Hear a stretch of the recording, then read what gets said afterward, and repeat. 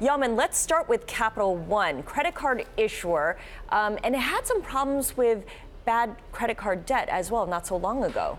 Yes, this is the qualitative portion of the test that we find out this week, and not everybody is under the qualitative portion anymore.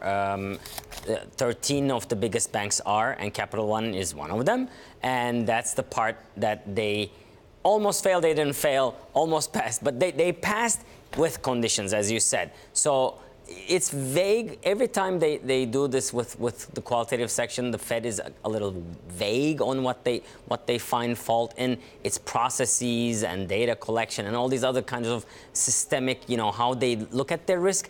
So they again mention these same things, how they are looking at their risk, and they mention one of their biggest, most important material businesses they weren't looking at the risks properly.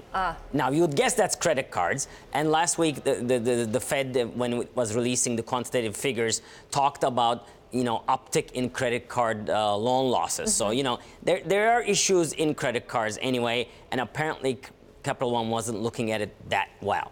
Okay, and we saw how Capital One shares are falling in after-hours trading in response to this headline. Again, Capital One does pass the stress test, but conditionally it needs to resubmit its capital plan.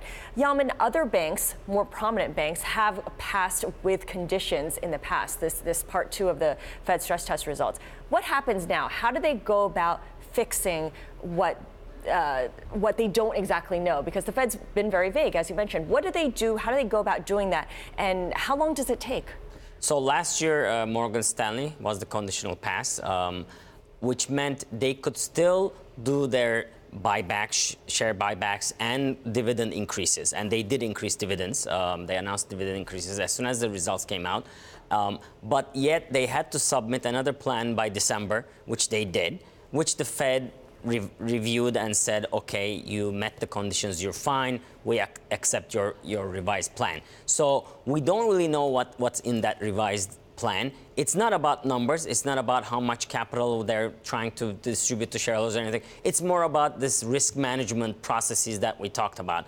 And in Capital One's case, it's whatever the weaknesses were that the Fed wasn't happy about. They weren't, when they talk about this, and I keep questioning Fed officials when I talk to them about this, it's about all the formulas and the stress tests. What goes into a stress test? There are gazillion variables, and they go into these risk formulas and where you lose money, where you won't lose money, and sometimes those models aren't great. They're okay, but they're not amazing. And the Fed says, come on, you have to have better formulas, better models for these. So they have to improve those models.